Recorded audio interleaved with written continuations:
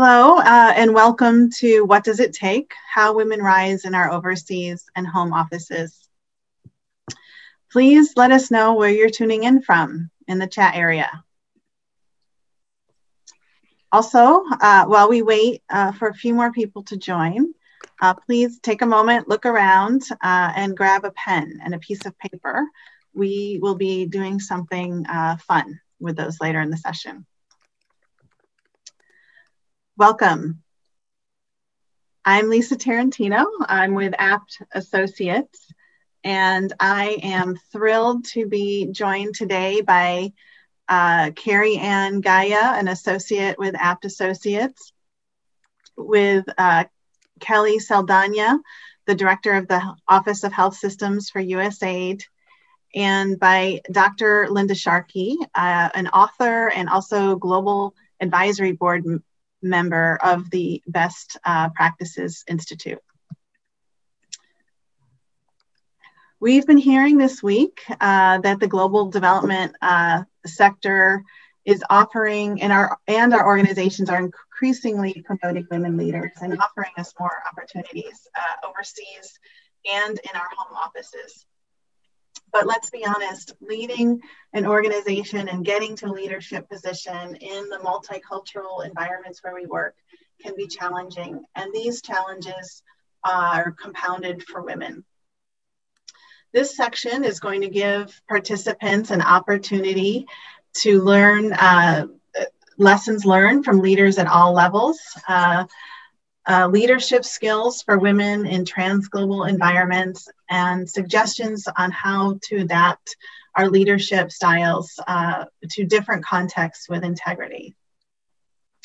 In this context, I'm going to talk about something that I haven't heard anyone else speak about yet in this forum, and that is multicultural awareness and the knowledge and skills to navigate as a leader in those environments. This isn't a topic that's taught in master's programs in economics or agricultural development. Rather, we learn this from experience, generally, from talking with other women and from events like this. In my 25 years of experience as a leader at all levels, in over 20 countries in Southeast Asia, Africa, Central and Eastern Europe, and Latin America, in the Caribbean, I've had experiences starting with my very first job out of grad school at age 26 with the title of Vice President in the business and banking culture of Uzbekistan. I've learned to hone my skills of walking into a new cultural environment and calibrating my leadership style to maximize effectiveness. In the last few years, I've done a bit of research, and I've interviewed more than a dozen women with between 15 and 30 years of experience in global development, ranging from a Nigerian technical director of a USAID health program in Nigeria to an African-American woman in development finance and a white senior manager at a global development consulting firm. From those interviews, my research, my own experience, I've distilled a few unique challenges that women face as leaders in multicultural environments, some effective strategies they found for overcoming those challenges and for being effective. And I found a few things that were surprising, and I'm going to share them quickly. So the unique challenges, I think one is the obvious, as we heard from our keynote speaker, Pat Mitchell, just yesterday. Sexism, racism, and discrimination exist in every culture in the world. They just show up differently. We have small peer groups. We've also heard about this. It inhibits our ability to network and learn from others. Most chiefs of party, as we heard, are men. And although things are changing, there's still far fewer women at the top of our industry than men.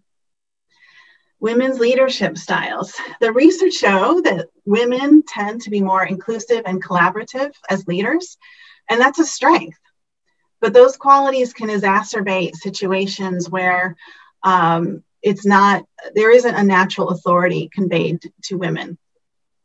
And this can be confusing and seen as a sign of weakness in some cultures. So what are some strategies women employ to maximize their effectiveness in multicultural environments? There's 6. Number 1, and I think this one's the most important, is take time to learn how things are done in another culture and environment, especially communication.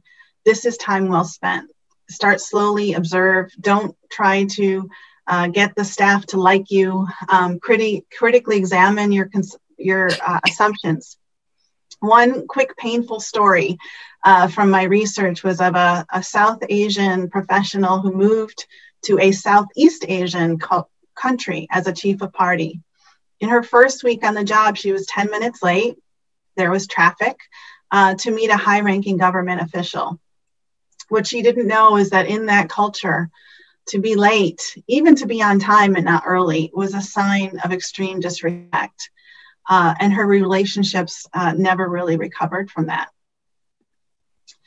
Number 2, your job, your education, your abilities, they come first. Don't be afraid to assert them. Most authority comes from what you assume. You don't have to be overly culturally sensitive because at some point you need to make sure your job gets done. Number 3, relationships matter. Be careful that sometimes I think we all have a tendency to overperform. And while doing that, we can keep our heads down and maybe not take the time that's needed to establish relationships.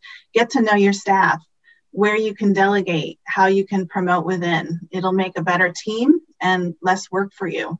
But you will never notice that unless you take the time to get to know your staff. Be emotionally present. While being mindful of tone and timing, it's important to be yourself. That's one of the intangible leadership traits that will earn you respect. A common strategy I found was to start relationships with new teams and colleagues with strength before opening up with warmth and humor. And this is a strategy women sometimes take to overcome any potential exacerbating situations with cultural challenges of being too collaborative, etc.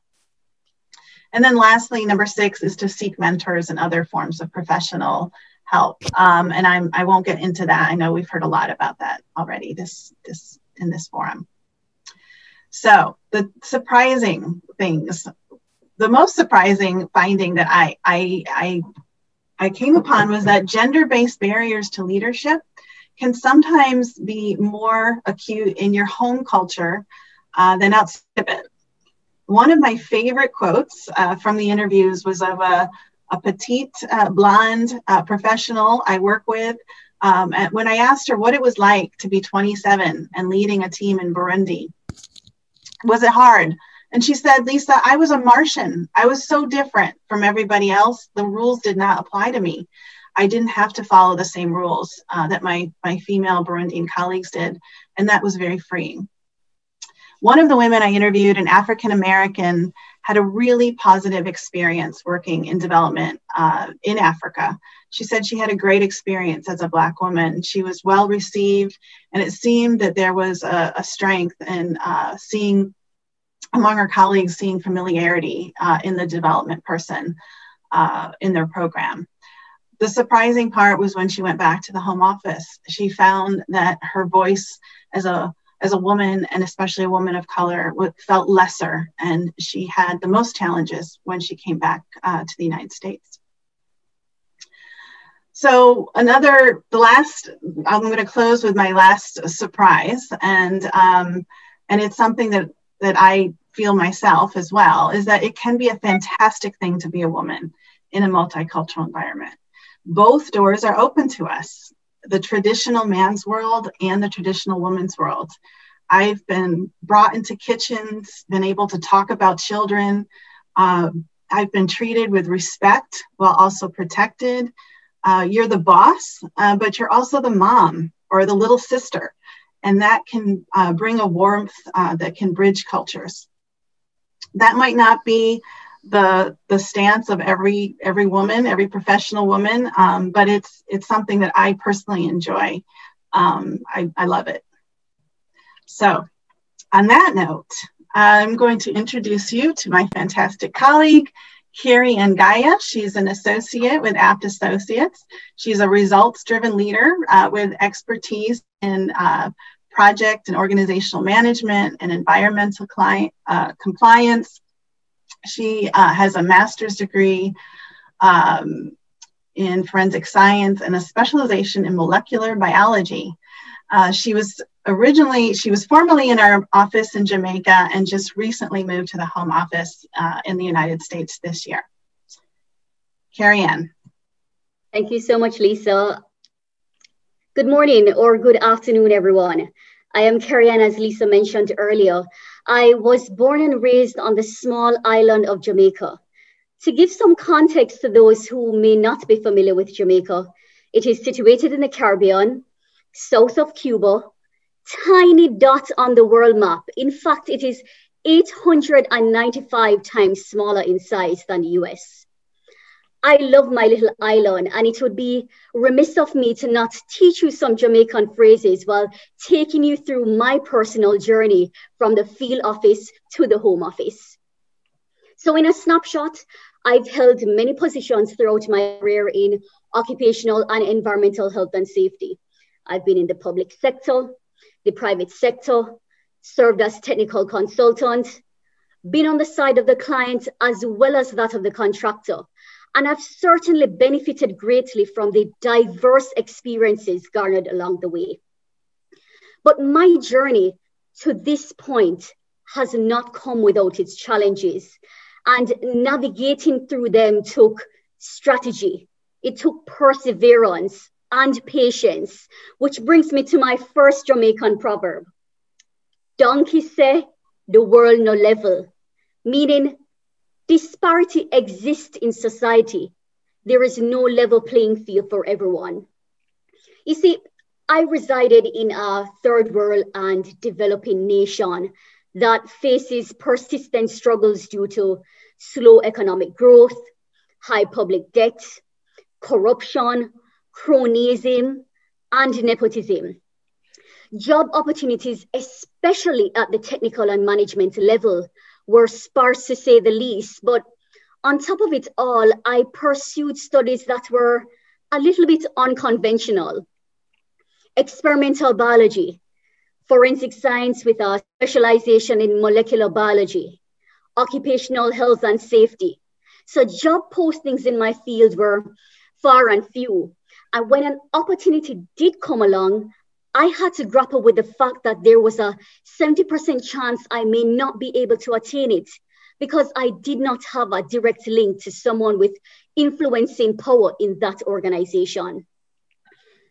The textbook concept that education is the key is glorious and noble, but having that key is not always guaranteed that that door would be unlocked. In many instances, education takes second place to connections or who you know, a phenomenon that is very much a reality in Jamaica. You see, nepotism is not new. Favoritism is a part of life, but oftentimes qualified individuals like myself are pushed to the back of the line because, quite frankly, we have little or no connections.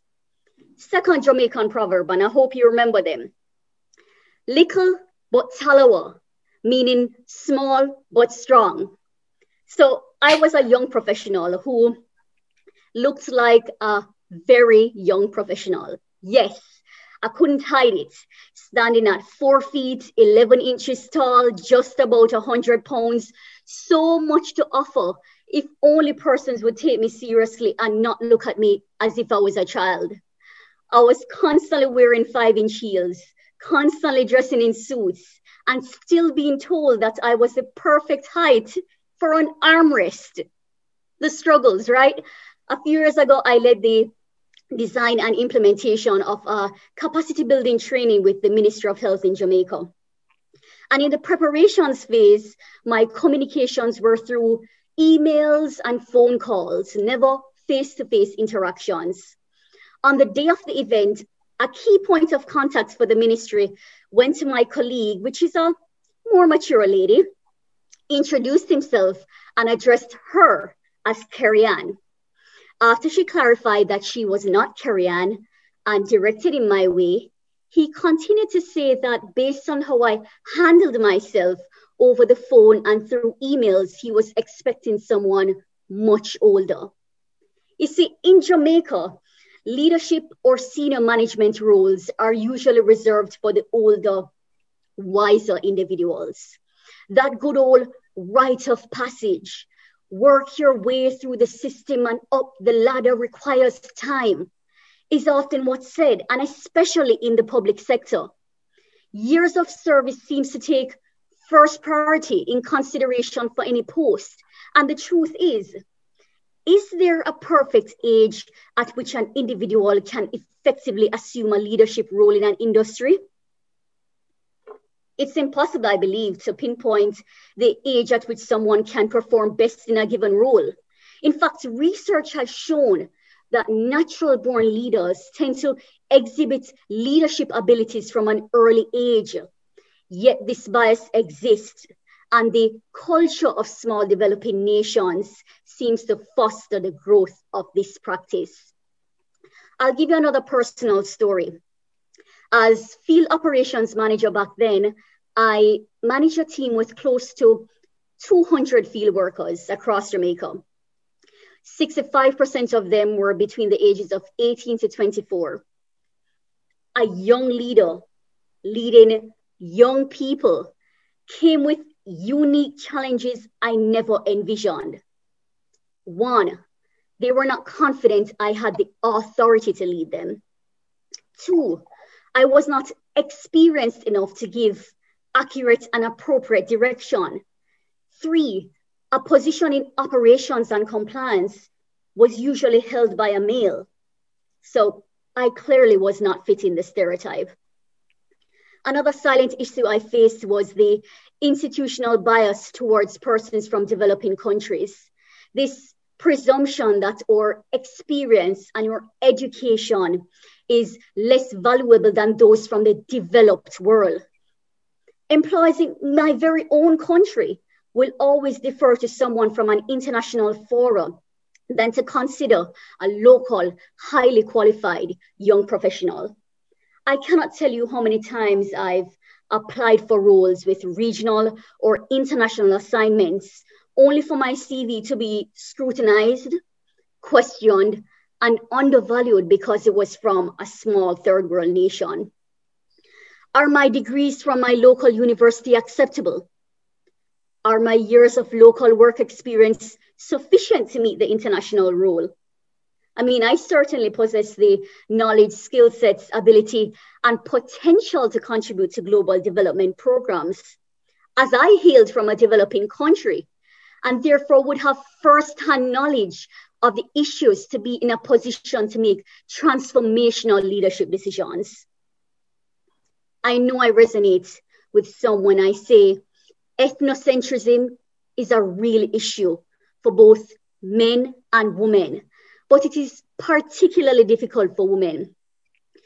Gaps in CV due to childbirth, child rearing, caring for the sick and elderly, personal, medical, or health issues, or even the glaring issue of job market constraints are often probed.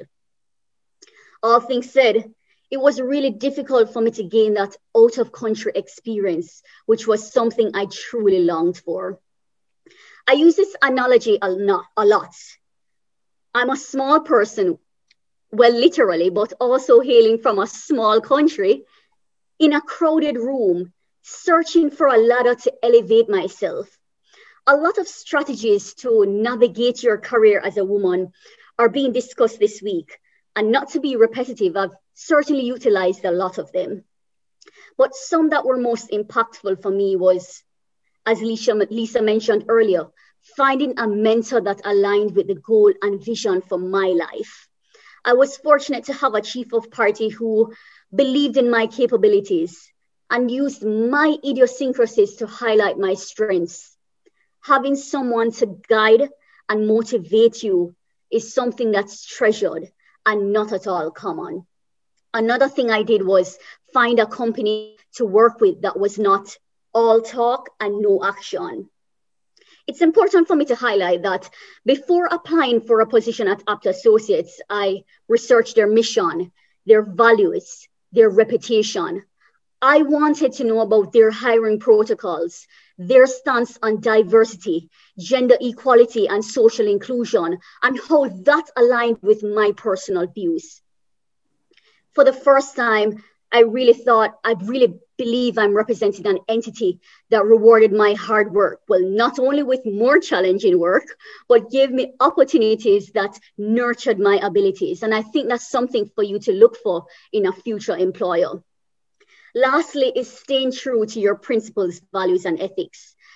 Sometimes in a zeal to navigate the challenges, elevate yourself, and gain global experience, your ethics can sometimes become bendable. A writer, Amy Anderson, says, success will come and go, but integrity is forever. Hold steadfast to your morals and character. I'll leave you with one final Jamaican proverb, and it's one cocoa, full basket. And that simply means persevere until you reach your goal. Use every stumbling block as an opportunity to make yourself better. You see, no doubt my steadfast commitment to performing above and beyond the call of duty has been recognized. And I truly hope it will for you too. Thank you, Lisa.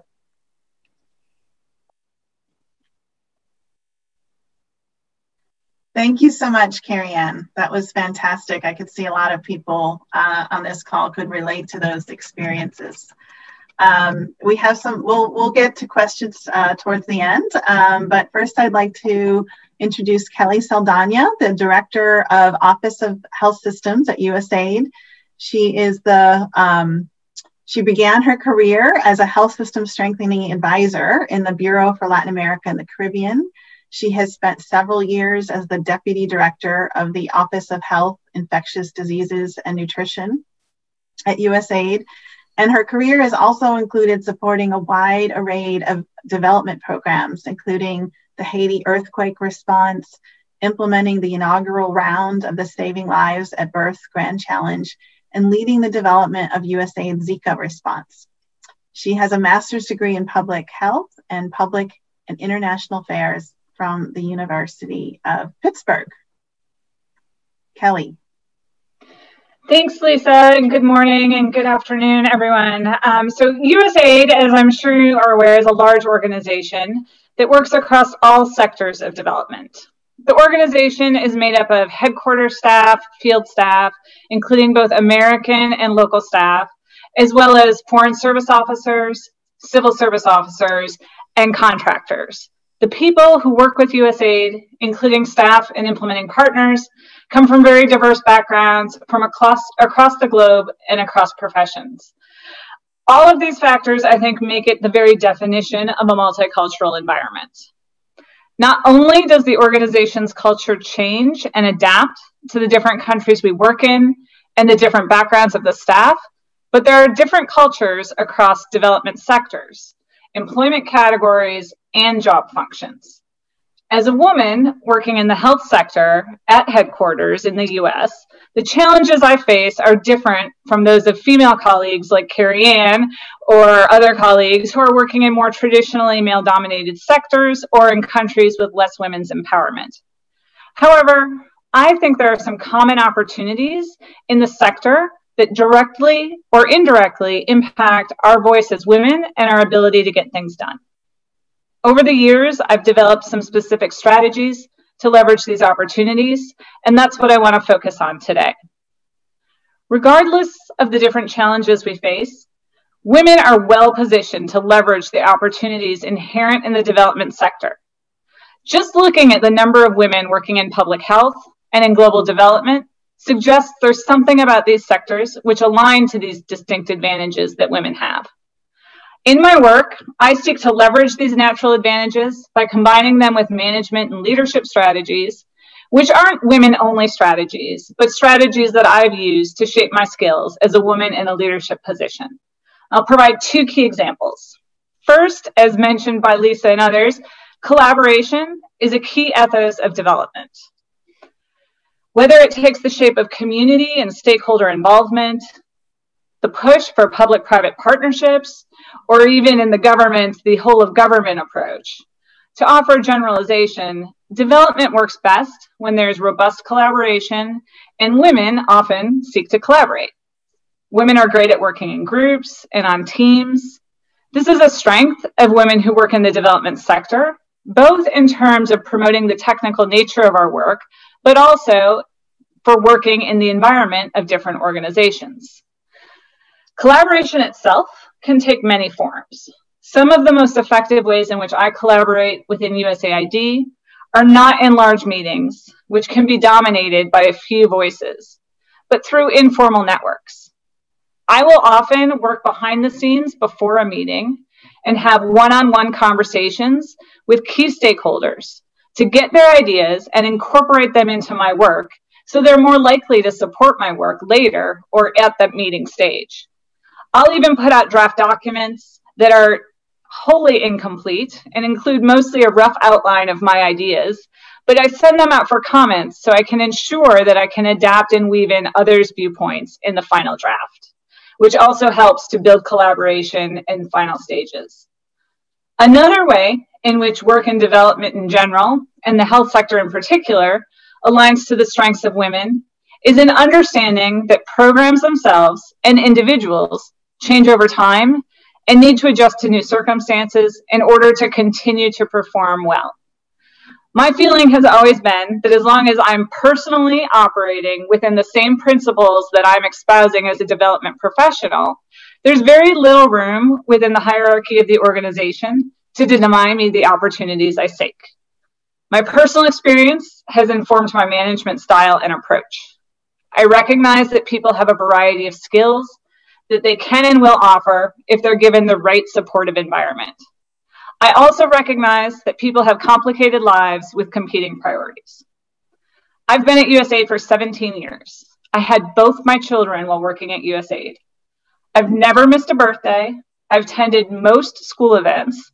And for years, I was the primary pickup parent, which often meant I needed to leave the office by 4:45 in order to ensure I would get to daycare before they started charging by the minute. In adapting to these priorities of mine in my personal life, I don't think I ever once asked for permission to leave early or to schedule a TDY for different dates or to take time off in the middle of the day. I would mostly inform my supervisors that that is what I was going to do and why. But at the same time, I also made sure that I never used my family as an excuse for not getting my work done. I adapted and adjusted my schedule.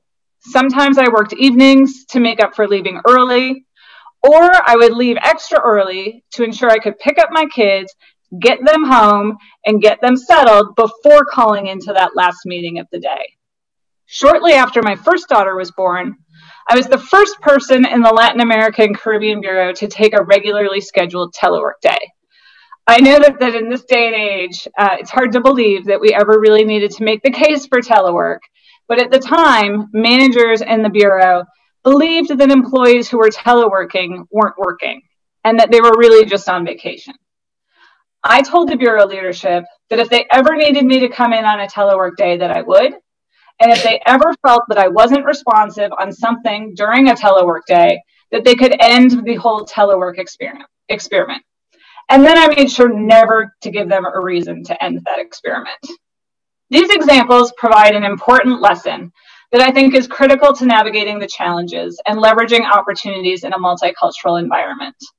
And that is to try not to operate in the context of the way things are, but in the context of the way things should be.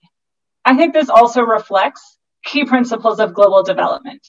As a field, we're constantly working towards ambitious and potentially idealistic goals. One, hopefully not too idealistic goal across development sectors is to promote women as leaders. If we're working towards a world where women are seen as strong and equal leaders and are given equal opportunities, We should be building this into not only the objective of our development work, but the ways in which we do that work. In that respect, I try to empower young professionals by providing them with the right opportunities for development and learning, giving them the flexibility to adapt to their lifestyles, and leading by example. When I travel or work with colleagues in other countries, I'm sensitive to the fact that the role of women in those countries may be different than it is in the US, or that my role as a leader at USAID may be more unique in the context in which I'm traveling. Sometimes I will change the way I act to respect local cultures regarding the appropriate dress or other norms like showing up on time, but I continue to model the same approach to leadership that I would in the US. Within USAID, such leading by example carries over into our development work, encouraging partners and implementers to create leadership positions for women is one way that USAID project managers align how we work with our development objectives. So in summary, the tools I've used most effectively to navigate across the multicultural environment that is working in USAID and working in global health and development are: one, to leverage my experience and technical skills through informal networks and relationships to build trust and collaboration on a one-on-one basis. Two, to hold myself to high standards that align to the standards we aim to achieve within the development sector. And three, to be open and transparent about who I am and my role without feeling I need to adjust to meet others' expectations. So thank you all, and I turn it back over to Lisa. Thanks so much, Kelly. I think I learned something just now. And I think I've heard you say that this talk before, but I feel like there's just a lot there to take away. So thanks again. Next, I will introduce Dr. Linda Sharkey, a Global Advisory Board member of the Best Practice Institute. Dr. Sharkey has deep experience working with Fortune 500 companies and has held senior human resource executive positions at Hewlett-Packard and at GE Capital. She is the author of a number of books on workforce development and leadership, including Winning with Trans Global Leadership. She is a keynote speaker at many global events and a renowned Marshall Goldsmith leadership coach and thought leader. Welcome, Linda. Thank you so much, Lisa. I tell you, in listening to the stories of yourself and the two other panelists, it's really inspiring, because I've done a lot of research on what it took to be and what it takes to be what we call a transglobal leader. And all three of you embody the principles which we researched and found to really make a difference in people and women who are trying to and who are placed in global leadership roles. Now, why did we do this research? And as you mentioned, I have a book with other co-authors called Winning with Transglobal Leadership. And we did that primarily because, you know, I worked in two major companies, and I also worked in the public sector and private nonprofit, where we would take people and we would put them on global assignments. And some people spiraled up and really did great, no matter where they were in the world, which is why we called them transglobal leaders.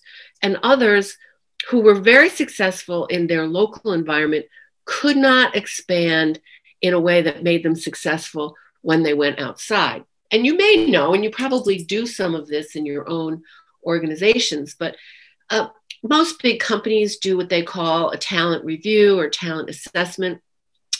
And very often, and a number of you spoke of this, the bias is to go with that male who, you know, they all trust and know, and who gets considered as, you know, like the top talent, and, you know, is very successful in the projects that they're doing in the home country, and putting them in a big global assignment. Well, these assignments cost a ton of money for any organization. And picking somebody just because they're great in their local environment did not seem to be the best strategy in a lot of cases. So we embarked on really sitting down and looking at over 200 global leaders who were deemed successful. Of that population, 30 some percent were female executives. Now, unfortunately, it was only 33% because, as we all know and you've all cited, as you get closer to the top of the food chain, there are less women in those roles. And I think that's beginning to change because people are realizing, which I will go into, that many of those traits of great trans global leaders are traits that are held by men, for sure, but are held by women. And so we sat down and interviewed these people from companies that were listed these people and organizations that listed these people as their top global talent. We tried to decide what it is that they did. Now, we used a behavioral researcher who's very well known in understanding organizational culture, one of our co-authors, Dr. Rob Cook, to help design the research because we wanted it to be valid and reliable. We then said, well, here's the other important factor. It may be great to be collaborative and it may be great to do, but is that really driving effectiveness of the organization? So we had a database of 100,000 leaders from around the world who we knew drove highly effective organizations on four levels. They had great talent working for them. They performed at a very high organizational level, meeting their goals, etc. And they had the leadership characteristics that seemed to be directly correlated to that. So we took our research of these 200 global leaders that we were looking at, and we compared them against this 100,000 person database that drove really effective organizational cultures.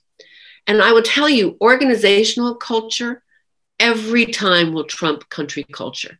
If you hail from a certain part of the world or a certain company or organization that's from a certain part of the world, the culture of that organization is going to affect how you interact and what you do, much more so than the local culture within which you are working. So it was a very important distinction here, and it's a very important global leadership trait.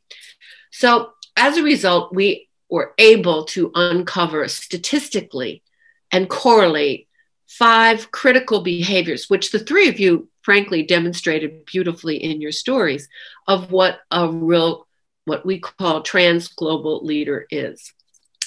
And the reason we said trans global leader is the following. The age of multiculturalism is over.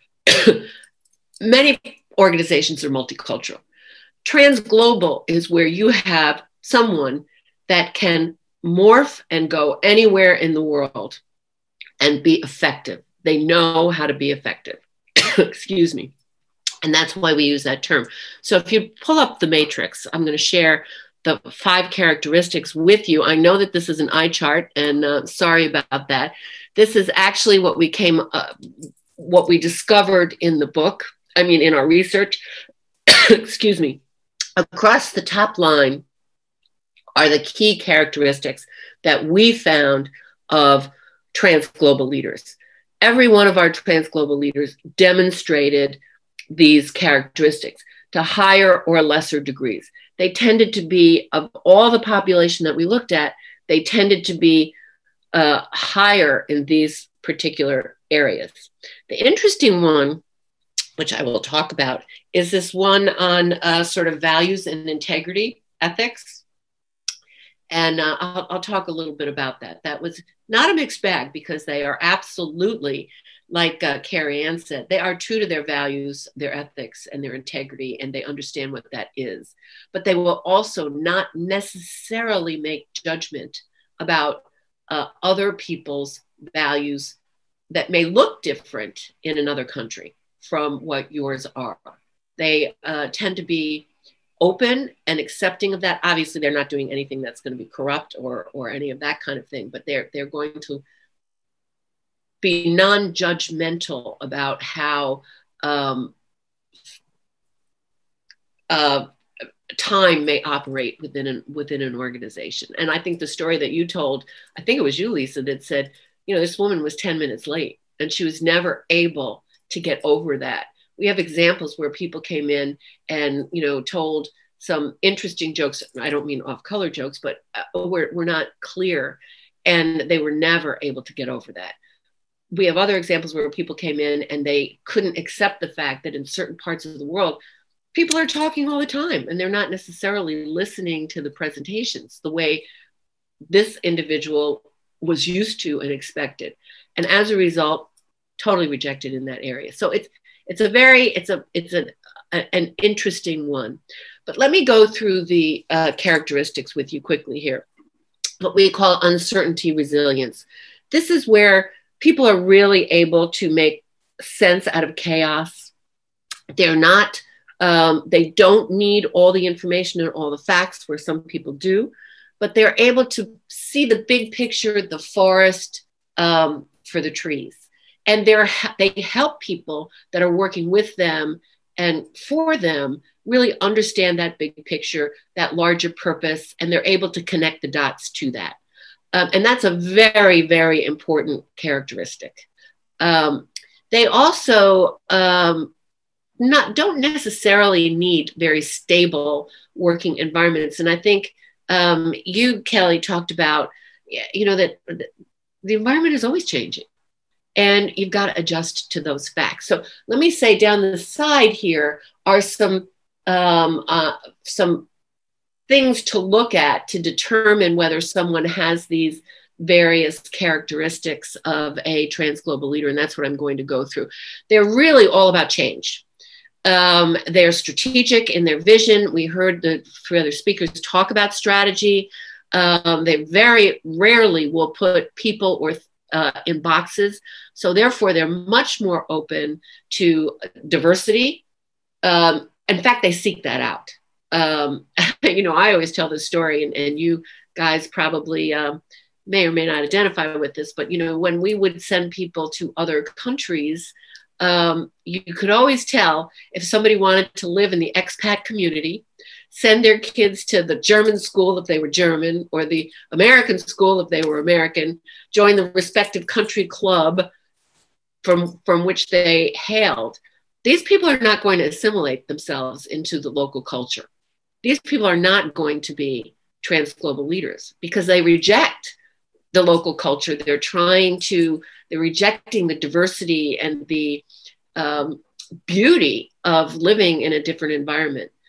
So that's something to really look for. Their leadership strength is they create meaning out of ambiguity, and it's a very important trait. And we've done other research which highlights that fact. And the team connectivity is another really big one. And I think you, Kelly, talked about, you know, collaboration across different cultures and how important that is.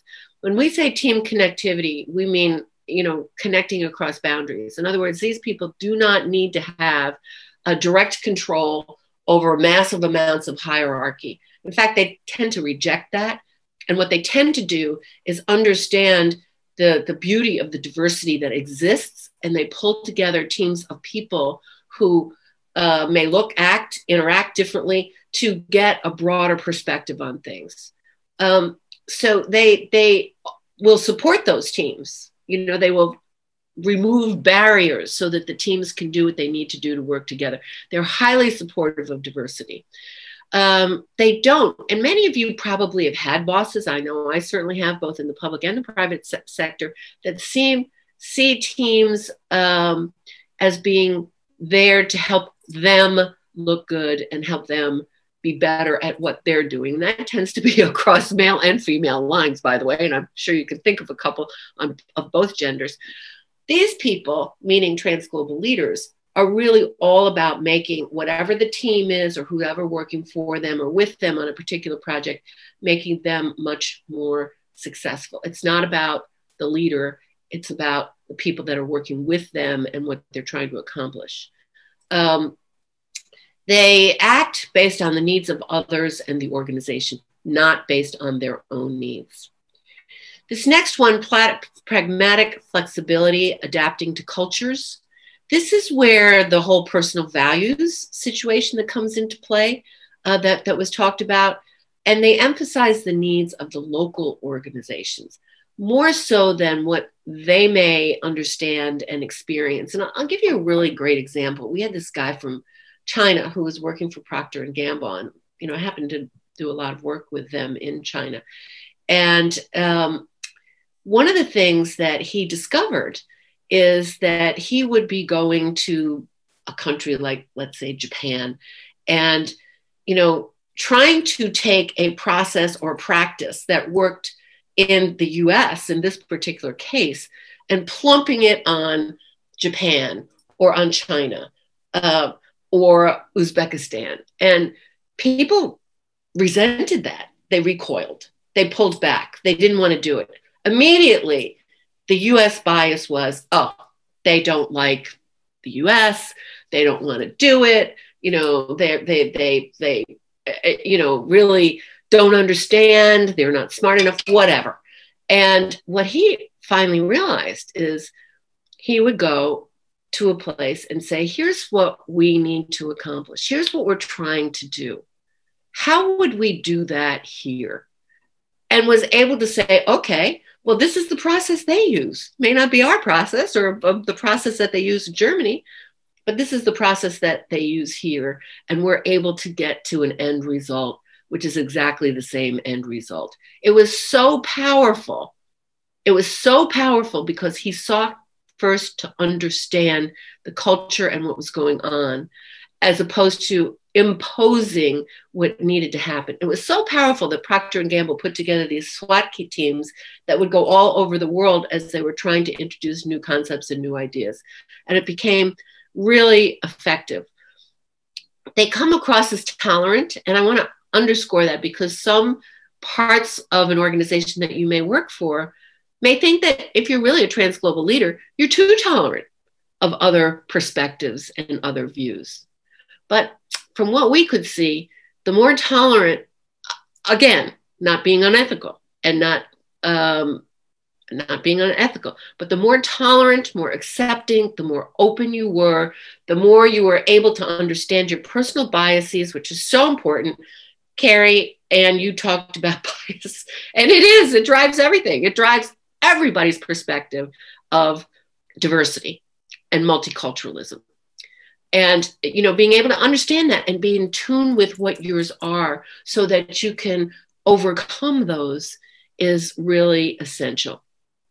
Perceptive responsiveness, and this is a great one. And we saw this all the time, both in the public and private sector.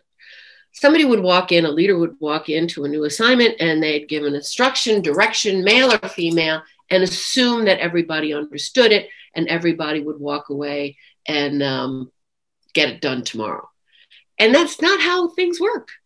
And particularly, I'm sure those of you who may have worked in India, there's a body language that the Indians have, which many interpret to be accepting of what's being said.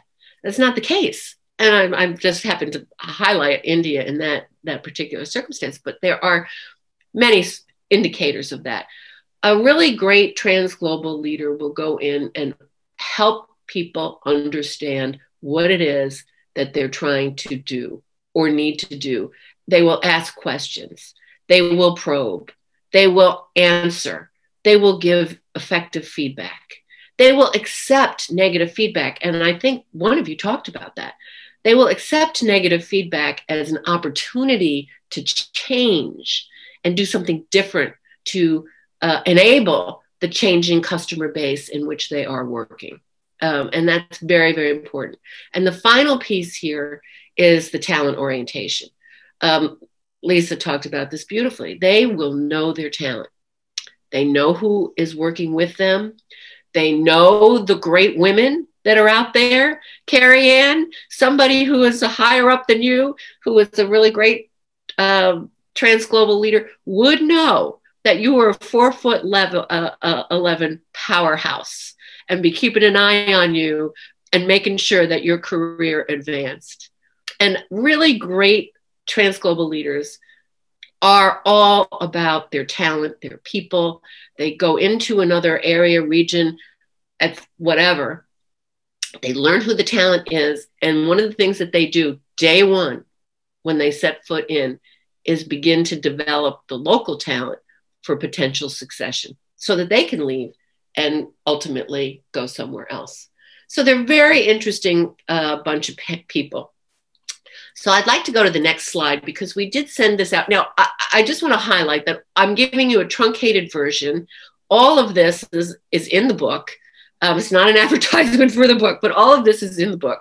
And, we go through very detailed strategies. How do you interview for transglobal leadership? How do you assess for transglobal leadership? How do you develop for it, et cetera? And I'm sharing with you the highlights here. Here is a mini survey of the 72 questions that we ultimately developed and we ultimately validated and correlated to effective results-driven organizations and effective transglobal leadership characteristics. We picked out 10, this is in the book, that to give you some particular sense of how you may fall, because one of the best ways to continue to develop as a leader is to continue to get insight into yourself personally. And not who you think you are or who you wish you were, but who you really are. And not often, we do this 72 question survey of people who are going into new environments, and we will do it as a 360. So they get a full picture of feedback, and they use that. You talked a lot about mentoring. We use that for a 3-month coaching situation where we can pick 1 or 2 things that if they worked on those 1 or 2 things, they would be not just a good transglobal leader, they would be the best transglobal leader. So I think getting this insight into who you are and how you operate and what you really believe and what you really think and how other people see you in this environment is essential. The other thing that I'm just going to highlight, and I will go through, we had 28 people respond to this, and I'll go through quickly some of the results, which were pretty interesting, and many of you tracked very well with the group that really were the transglobal leaders. But I will tell you that sometimes you may be going into one country and then you're going into another country, or you may have responsibility for countries or organizations within a particular region. You may be seen differently in Saudi Arabia than you're seen in, let's say, Singapore. And it's important to know that. So just don't assume that because you're working effectively, let's say, in a South African environment, that that's going to play as effectively in another developing country like China, for example. Could argue it's not a developing country, but Russia, let's pick anyone. So don't just assume, because like I said, one of the things of a great transglobal leader is that ability to be pragmatically flexible and to understand how they're being seen. So here are the 10 questions that we pulled out just for a quick survey. In fact, Kerri-Ann, I loved it when you said seeks out new and different assignments. That's you personified. You said, I really want to do things that are going to be different and stretch me, and I'm not going to pick out the standard ones. And by the way, I found more men in my years of experience in hiring and promoting executives, which is what I did at 2 Fortune 10 companies, would go for the projects and assignments that would make them look good or weren't that challenging where they could be sure that they were successful. Then I saw women would do that. Women would take on more challenging kinds of environments. So these are the questions. Linda, sorry to interrupt. I just wanted to remind, we have 15 minutes. Okay. So that you know. Well, I appreciate that. Let you manage your time how you'd like, and then just, so we have a few questions that we want to get to at the end. Okay, thank you very much. And let me just go quickly to the results if you just want to pull that up. And you can see where you are. I mean, you're all going after the different and unique assignments. You're responding. Here is sort of an interesting one. You are taking disagreements and not necessarily dealing with that in a way that builds on diversity. And let's go to the next slide.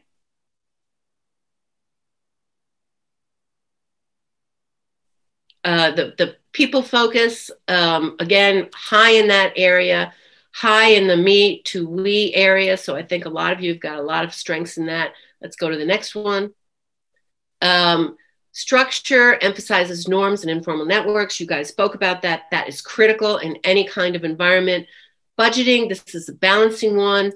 Most trans-global leaders, what they will do is they will stay within their budgets, but they will loosely interpret what they have to do. And just because somebody's told them from headquarters, wherever it is, that they have to do these kinds of things, they don't necessarily fit the budget into that. Very customer focused. They will react and they will be proactive around customer needs. I think, Kelly, you talked beautifully about that. So let's go to this one final slide here that we have that obviously people focused. What I want you to just take a minute to do, and I know we don't have much time and we have questions to ask, do this perhaps in a half a minute or a minute here. I've gone through the dimensions with you. They're on one side and the extremes are on the other side. Mark yourself on a scale of 1 to 10, where you would put yourself quickly. And then what surprised you? And then do exactly the same exercise for where you see your organization. And I'll tell you why I have people do this all the time, because very often a really great trans-global leader works in an organization that does not necessarily embrace trans-global leader perspective. So it's very important to know that there's a gap perhaps around team connectivity that you may have to work on and be sensitive to in order to be successful and have your project be successful. So let's just take 1 minute and then we're going to close and open it up for Q&A. What surprised you? What are you thinking about, etc.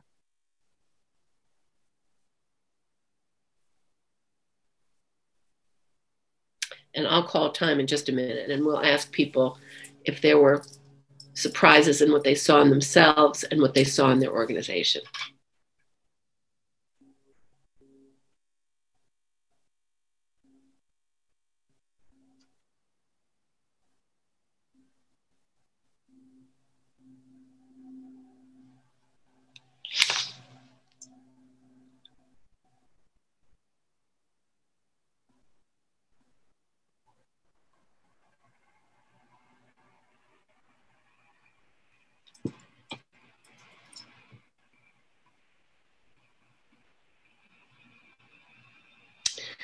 Okay, did anybody see any gaps between themselves and the organization for which they work? Yes, okay, so is that a gap that you believe you'd be able to close, or is it one that gets in your way of what it is that you're trying to do? So I realize it gets in the way for sure, yeah. And that, I think, just being aware and cognizant of that, I think is a very, very important fact. Because what you need to realize when you're in a transglobal assignment, that, you know, the mothership, no matter where it is, you need to interpret what's going on in that local environment to the mothership. And understanding those gaps of how they operate versus how you might need to operate is really essential. And that's going to drive your strategy for sure. So I would love to talk with you a great deal more about all of that, but there's lots of great questions coming up here. How do you find an organization? That's a very good question. But I'm going to turn it back over to you, Lisa, and say thank you for letting me go through this. I'm passionate about this research. I think it's really important for people to be successful. And, you know, I'm happy to answer any questions, and lots of stuff in the book if you're interested. Thank you so much, Linda. That was fantastic. And yeah, I think it is enlightening, but also, of course, brings up a lot of questions for us. We want to learn more. I wanted to, actually, I'm going to just go back, if you don't mind. I'm going to start with some of the early questions, and I'm going to ask the speakers to answer as quickly as they can so that the most questions can be answered as possible. I see there is one for Kerri-Ann. I think that's the first question. And can you talk about colorism in Jamaica and how you may have benefited from it? I'm staying true to the questions. So thanks. it's a tricky one. I must say that racism is not exactly an issue in Jamaica. In fact, this is more colorism. There is a prejudice against persons that are of darker skinned complexion. And, you know, it's while looking at me, I'm clearly not very dark skin tone. And I think the question also asks, how did I benefit from it? I also think there was prejudice against me too, because I was managing a field team that thought I received the position because I was lighter skinned, which is something that commonly happens, I must admit, in my home country.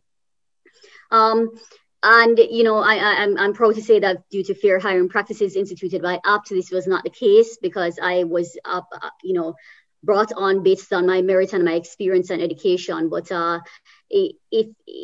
wouldn't say that my lighter skin tone gave me any advantage. At least I have not seen it. I certainly had so many challenges throughout my career, and I highlighted quite a few just now. So I believe Victoria asked me that question. Victoria, I can't say I've benefited much. There are so many other factors working against me then. Thanks, Kerri-Ann, for that very open answer. There is another question, and it kind of reflects a similar one that came later in the chat box. Sometimes it seems that women have to meet higher standards to prove ourselves as leader, and a subsequent question says that they see women taking on roles above their position or more work, and it doesn't seem to result in so there's two questions. It doesn't seem to result in a faster, more promotions for women than men, for example. So like the first question, and I guess this is for everybody, what are some things that have worked for you to expand acceptance of different models for leadership that are inclusive of women's leadership styles? That might be one for Linda too. It seems like maybe an organizational question. How to expand acceptance of different models for leadership that are inclusive of women's leadership styles. You're muted, Linda. I think that goes back to the whole notion of values. And if you personally value diversity as a woman, and here's an interesting thing, the more women you put in leadership roles, the more that if they value diversity, they will reach down and pull up more women.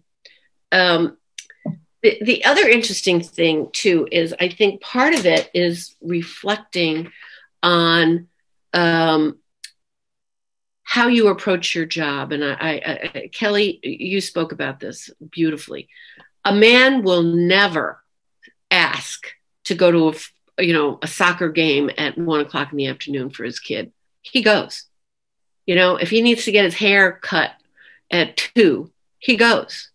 He'll come back and do, and it's true. And I'm talking about women who are the chief legal counsel for organizations, the chief marketing officer. They don't do that. And I think part of it is examining who you are as a person and saying, and standing up for that. And also being a champion of other women in your organization. And I once was with, I forget who it was, but the company is in the organization is not important. And one was a public sector health organization. Who are the women who you should be mentoring? Who are they and where are they? Do you even know who they are? And many people looked at me like I was asking, like deer in the headlight. They really didn't know. And I think having an organizational strategy to really identify top women and put them in increasingly expanding career roles is very important. We did that at Hewlett-Packard. We started in EMEA, which is, a tough place to really start for promoting women. And we did a talent clinic, and we had all the female women who were engineers, which most people would say, oh, well, women engineers. And we put them on a radar screen for people to see this is the top engineering female talent. And we focused on that from a promotion perspective. And we promoted 32% of those women over a course of a year. So I think feeling like you have to go above and beyond is our feeling. You know, I'm not sure, and I think we play into that perspective and putting organization strategies in place that identify the female leadership and move them forward and bringing them to the attention of the key decision makers, very often they're men, is important. Thanks, Linda. There was one question that was directed to Kelly. It's a tough one. Some USAID programs come with very weak gender mainstreaming strategies. What do you think could be done to improve? Sure. I mean, I think that a lot of times gender, especially gender mainstreaming strategies, get treated as sort of a check the box kind of thing. And people say, oh, well, I've, disaggregated data by women or, and something like that. And I think there's a lack of appreciation of really, sort of internalizing and understanding what it means to truly mainstream gender. I know, especially in the health sector, we suffer from this almost as much as anybody else because we sort of think, oh, well, our focus is on women anyway. So, therefore we've accomplished it. And I think it really does take internalizing and understanding it more and really thinking through some of the implications of gender norms and social norms. And so, I think it's a work in progress. Sometimes people have the best intentions when they create policies, for others to follow, but then, it turns into I'm following a policy and less of, something that's really inherent and internalized that you're trying to work on and change. Okay. Thanks so much, Kelly. Very quickly, we have 3 minutes left. Kerri-Ann, an early question was to give some examples of how those with foreign education or limited international experience can leverage those experiences for future opportunities within the development sector. That's a great question. Very, very good question. And I always say to myself that once I get my foot through the door, they will understand that I'll be a force to be reckoned with. And that was really my stance. So when I had to open an office in Jamaica, I knew I'd be able to attain it, but I really yearned for global experience. And I knew that I had my limitations, which was my foreign education, the limited international experience, and these inherent biases. So what I did, and I'm going to be very succinct, this was my strategy. I was willing to perform roles outside of my job description to highlight my true talents. So I know I had the knowledge, I know I had the skill sets, and I know I had a lot of the potential, but a lot of the times that was done outside of my main role. So I spoke about leading the organization of the capacity building training, or even leading the organization of an opening ceremony. That showed my management and organization skills. I supported other countries within the project or even outside of the project, formally or informally. And I expressed that to my supervisor or manager. And that showed my team building skills. I asked the shadow persons that had specific technical knowledge or skills that I was interested in, and that showed my willingness to learn, as well as my the opportunity to be more rounded. I also found opportunities to express myself, such as in forums like these, or even contribute to abstracts or research papers, and that built the reputational capacity of the company. So that was done outside of my job description, right? But it was ways that I promoted my visibility, and I hope it may help you.